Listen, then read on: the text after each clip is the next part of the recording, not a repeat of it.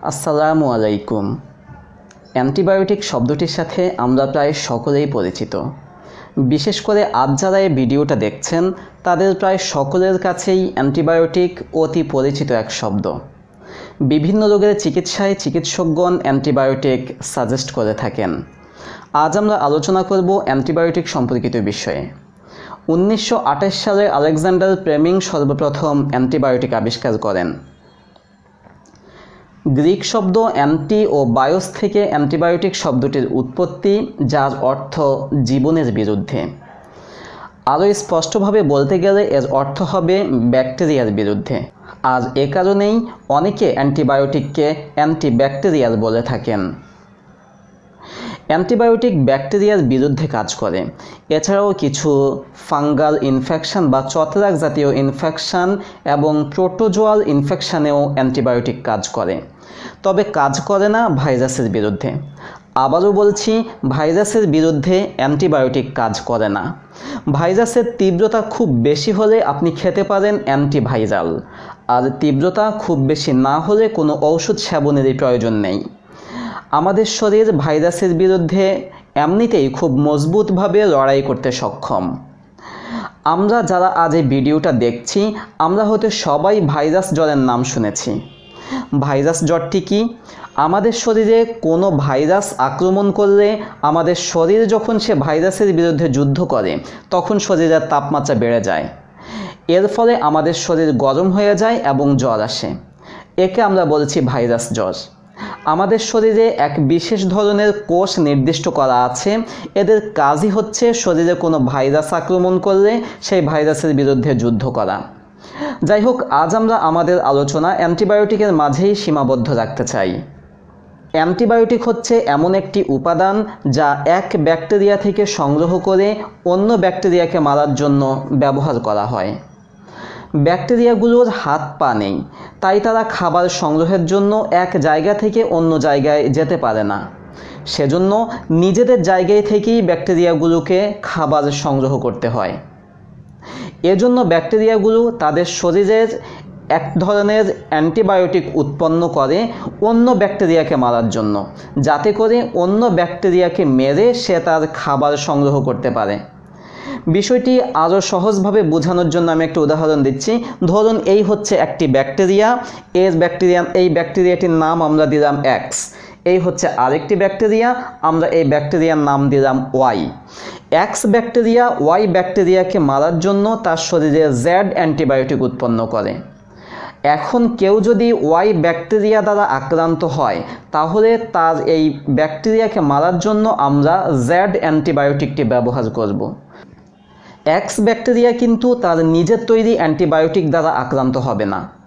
আর তাই কোনো ব্যক্তি যদি এক্স ব্যাকটেরিয়া দ্বারা আক্রান্ত হয় এবং তার চিকিৎসায় যদি জেড অ্যান্টিবায়োটিক ব্যবহার করা হয়, তাহলে তা তার শরীরে কাজ করবে না। এক্স ব্যাকটেরিয়া দ্বারা কোনো ব্যক্তি আক্রান্ত হলে আমাদের এমন এক ধরনের অ্যান্টিবায়োটিক খুঁজে বের করতে হবে যা এক্স ব্যাকটেরিয়াকে মারতে সক্ষম। কোন ব্যাকটেরিয়াকে মারার জন্য কোন অ্যান্টিবায়োটিক প্রয়োজন তা ইতিমধ্যেই বিজ্ঞানীরা গবেষণা করে বের করেছেন, আর তাই বর্তমানে আমরা সকল প্রকার অ্যান্টিবায়োটিক হাতের কাছে পাচ্ছি। আর তাছাড়াও বর্তমানে বিজ্ঞানীরা বিভিন্ন অ্যান্টিবায়োটিকের রাসায়নিক স্ট্রাকচার জানেন, আর তাই তারা অনেক অ্যান্টিবায়োটিক বর্তমানে ল্যাবরেটরিতেই উৎপন্ন করতে সক্ষম। একে বলা হয় সিনথেটিক অ্যান্টিবায়োটিক। অ্যান্টিবায়োটিকগুলো প্রোক্যারিওটিক কোষকে আক্রমণ করে। খুব কম সংখ্যক অ্যান্টিবায়োটিকে ইউক্যারিওটিক কোষকে আক্রমণ করতে পারে, যেমন পিউরোমাইসিন।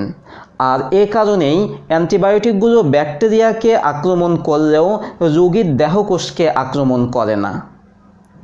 এবার আমরা অ্যান্টিবায়োটিকের রেজিস্ট্যান্স সম্পর্কে কিছু বিষয় জানার চেষ্টা করব ইনশাআল্লাহ। ঔষধ বিজ্ঞানীরা বিভিন্ন দিক বিবেচনা করে অ্যান্টিবায়োটিকের ডোজ এমনভাবে নির্ধারণ করেন যাতে তা রোগীর শরীরের উক্ত ব্যাকটেরিয়াকে সম্পূর্ণভাবে ধ্বংস করতে পারে।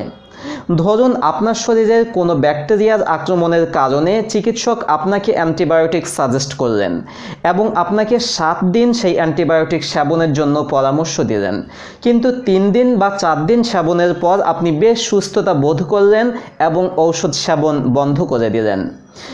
অপ্রিয় হলেও সত্য, আমাদের অধিকাংশের অবস্থা অনেকটা এমনই।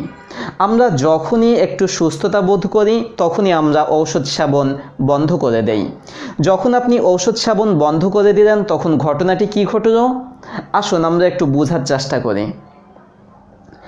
যখন আপনি অ্যান্টিবায়োটিক গ্রহণ করলেন তখন আপনার এই অ্যান্টিবায়োটিকের কারণে আপনার শরীরের ব্যাকটেরিয়া, যে ব্যাকটেরিয়াগুলো আপনার রোগের জন্য দায়ী ছিল, সেই ব্যাকটেরিয়াগুলোর কিছু সংখ্যক মারা গেল, কিছু সংখ্যক দুর্বল হয়ে গেল, কিছু সংখ্যক অ্যান্টিবায়োটিকের ভয়ে গা ঢাকা দিল। আর এ কারণেই আপনি সুস্থতা বোধ করলেন। উল্লেখ্য, আপনার শরীরের সকল ব্যাকটেরিয়াগুলো কিন্তু মরে যায়নি, কারণ সকল ব্যাকটেরিয়াগুলো মরার জন্য আপনার কোর্স কমপ্লিট করা জরুরি ছিল। এখন 3 দিন বা 4 দিন পর আপনি যখন ঔষধ বন্ধ করে দিলেন, এরপর আবার সেই ব্যাকটেরিয়াগুলো মাথা চাড়া দিয়ে উঠবে। আবার সেই ব্যাকটেরিয়াগুলো মাথা ছাড়া দিয়ে উঠলে তখন কিন্তু যে অ্যান্টিবায়োটিকটি আপনি পূর্বে ব্যবহার করেছেন ওই অ্যান্টিবায়োটিকটি যদি আবার ব্যবহার করেন তাহলে সে অ্যান্টিবায়োটিকটি আজ উক্ত রোগীর শরীরে কাজ করবে না। কারণ ব্যাকটেরিয়াগুলো ইতিমধ্যেই বুঝে গেছে অমুক অ্যান্টিবায়োটিকটি তাকে মারার জন্য আসছিল, আর তাই সে তার শরীরকে এমনভাবে গঠন করে নিয়েছে যাতে উক্ত অ্যান্টিবায়োটিকটি তাকে আবারও মারতে না পারে। আর একেই বলে অ্যান্টিবায়োটিক রেজিস্ট্যান্স। ব্যাকটেরিয়াগুলো খুব দ্রুত গতিতে বংশবৃদ্ধি করে। ব্যাকটেরিয়াগুলো এই অ্যান্টিবায়োটিকের কথা তাদের পরবর্তী বংশধরদেরকেও জানিয়ে দেয়, আর এতে করে তাদের পরবর্তী বংশধররাও তাদের শরীরকে এমনভাবে গঠন করে নেয় যাতে উক্ত অ্যান্টিবায়োটিকটি আর তার শরীরে কাজ করতে না পারে। এতে করে ওই রোগীর শরীরে ওই অ্যান্টিবায়োটিকটি পুনরায় আবার প্রয়োগ করা হলে তা আর কাজ করবে না। শুধু এখানেই শেষ নয়, আমাদের কথাবার্তার মাধ্যমে, হাঁচি, কাশি ইত্যাদির মাধ্যমেও কোনো একটি ব্যাকটেরিয়া বের হয়ে আরেকজনের শরীরে চলে যেতে পারে। আপনার শরীরে যদি কোনো ব্যাকটেরিয়ার নির্দিষ্ট অ্যান্টিবায়োটিকের প্রতি রেজিস্ট্যান্স হয়ে থাকে এবং সেটি যদি আপনার শরীর থেকে বের হয়ে আরেকজনের শরীরে চলে যায়, তাহলে সেই ব্যাকটেরিয়া অন্য যার শরীরে গেল তার শরীরের ব্যাকটেরিয়াগুলোকেও জানিয়ে দেবে উক্ত অ্যান্টিবায়োটিক সম্পর্কে, এবং এতে করে ওই নতুন ব্যক্তির শরীরেও ব্যাকটেরিয়াগুলো তাদের শরীরকে এমনভাবে গঠন করবে যাতে করে উক্ত অ্যান্টিবায়োটিক তাদেরকে মারতে না পারে। এতে করে ওই ব্যক্তির শরীরেও অ্যান্টিবায়োটিক রেজিস্ট্যান্স হয়ে পড়বে। আপনার যদি ফার্স্ট জেনারেশন অ্যান্টিবায়োটিক দ্বারা রেজিস্ট্যান্স হয়ে থাকে আপনার শরীরের ব্যাকটেরিয়া, তাহলে ফার্স্ট জেনারেশন অ্যান্টিবায়োটিক আপনার শরীরে আর কাজ করবে না। আপনাকে সেকেন্ড কিংবা থার্ড জেনারেশন অ্যান্টিবায়োটিক দিয়ে আপনার চিকিৎসা শুরু করতে হবে। আপনার চিকিৎসাই যদি শুরু করা হয় অধিক জেনারেশনের অ্যান্টিবায়োটিক দিয়ে এবং তারপর যদি তাও আবার রেজিস্ট্যান্স হয়ে যায়, তাহলে আপনি চিকিৎসা করবেন কিভাবে? এবং এভাবেই রোগীর শরীরে ব্যাকটেরিয়ার আক্রমণ বেড়ে যায়, এক পর্যায়ে রোগী মৃত্যুমুখে পতিত হন। গবেষকদের মতে রেজিস্ট্যান্সের কারণে বর্তমানে সিপ্রেপ্রক্সাসিন তার কার্যকারিতা হারিয়েছে প্রায় 95% এবং এজিথ্রোমাইসিন তার কার্যকারিতা হারিয়েছে প্রায় 55%। তাই রেজিস্ট্যান্স থেকে মুক্ত থাকার জন্য আমরা কিছু পরামর্শ বলে শেষ করছি। অবশ্যই প্রেসক্রিপশন ছাড়া কখনো অ্যান্টিবায়োটিক সেবন করবেন না। বিশেষজ্ঞ চিকিৎসকের প্রেসক্রিপশন অনুযায়ী অ্যান্টিবায়োটিক সেবন করবেন। চিকিৎসক যতদিন অ্যান্টিবায়োটিক সেবন করতে বলেন ঠিক ততদিন অ্যান্টিবায়োটিক সেবন করবেন, এর বেশিও না কমও না। অবশ্যই কোর্স কমপ্লিট হওয়ার পূর্বে অ্যান্টিবায়োটিক সেবন বন্ধ করবেন না এবং কোর্স কমপ্লিট হয়ে গেলে অধিক অ্যান্টিবায়োটিক খাবেন না। আরেকজনের প্রেসক্রিপশন দেখে নিজে অ্যান্টিবায়োটিক সেবন করবেন না, কিংবা আপনাকে পূর্বে প্রেসক্রাইবকৃত অ্যান্টিবায়োটিকও চিকিৎসকের পরামর্শ ছাড়া পুনরায় সেবন করবেন না। অ্যান্টিবায়োটিকের কোনো সাইড ইফেক্ট পরিলক্ষিত হলে যত দ্রুত সম্ভব চিকিৎসকের পরামর্শ গ্রহণ করবেন। আজ এ পর্যন্তই। মহান আল্লাহ সবাইকে সুস্থ ও নিরাপদ রাখুন।